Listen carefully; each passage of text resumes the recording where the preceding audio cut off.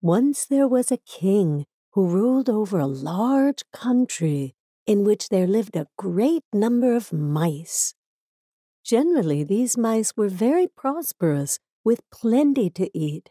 But one year it happened that the country's crops were poor, and the mice, who depended upon the spare grains left after harvest, found their stores running short.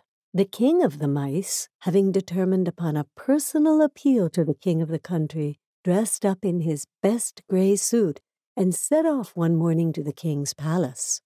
When the doorman announced to the king of the country that a mouse was asking to see him, His Majesty was greatly amused and ordered him admitted.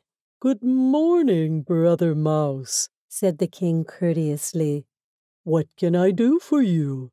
The mouse bowed nicely and replied, "Oh, King, as you know, this year our crops are short, and we mice are threatened with famine unless we can borrow enough grain to see us through the winter." "Well," said the king, stroking his chin, "how much grain do you want?" said the mouse. "We will require one of your big barns full."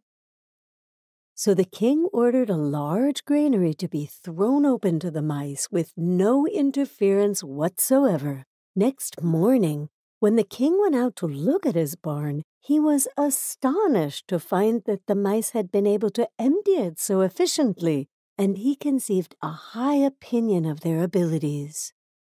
Now it happened that shortly after this, the king of the country was forced to go to war with a neighboring kingdom. So once more, the Mouse King set out for the king's palace to offer the help of the mice. Next evening at dusk, the Mouse King led several 100,000 of his subjects to the riverbank, where they found lined up 100,000-foot-long sticks, which at the Mouse King's request, the king of the country had agreed to place there. The mice used these sticks as rafts to carry them across the river to the enemy camp, where the soldiers were all sound asleep. At a command from their king, the mice scattered over the camp and went to work, quietly doing as much destruction as possible. They nibbled everything and left shred and confusion in every direction.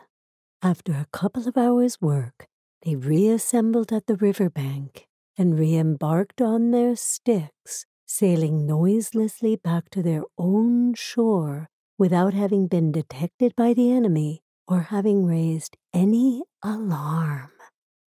Next morning at daybreak, a huge outcry arose from the enemy camp. In the midst of the clamor, some shots were fired and bugles sounded on the opposite bank, and thinking they were about to be overtaken, the whole army took to its heels.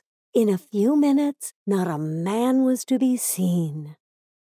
The king of the country of mice was naturally elated at this easy victory, and quickly summoned the king of the mice to thank him for his good services.